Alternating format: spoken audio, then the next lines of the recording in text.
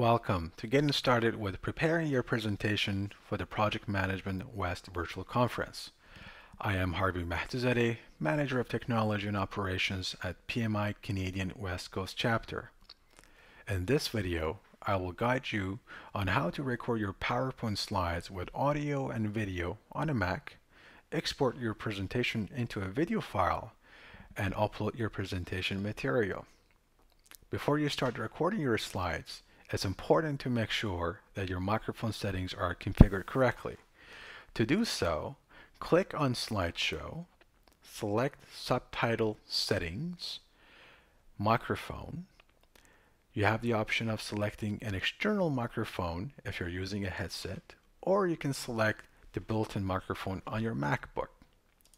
Now that you're ready to record your presentation, all you need to do is to go on to the slideshow from the menu, select Record Slideshow. To record your video, select Start Recording.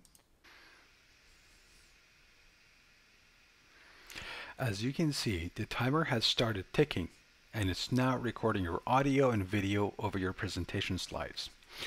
One important point to consider while narrating your presentation is to be aware of the fact that your audio is not recorded as a slide transition happens. In order to make sure that your audio is captured correctly throughout your entire presentation, is to take a pause before you transition to a new slide once the transition has happened, and then continue with your remarks.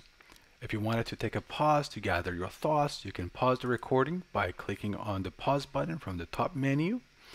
To continue recording, click on the same button to resume. And to end the recording, you can click on the red button from the menu.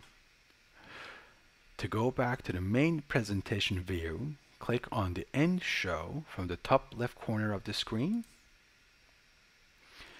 You can now change the position of the video thumbnail on any of the slides that you have recorded your audio and video. You can change the size, or you can change the position.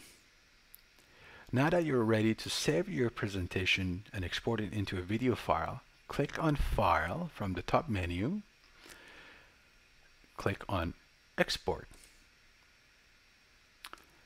Select a file format, MP4, and now export.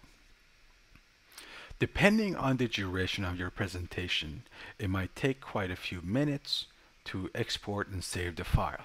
Now that your presentation video has been created and exported into a video file, select the file, right-click, compress your presentation into a zip file.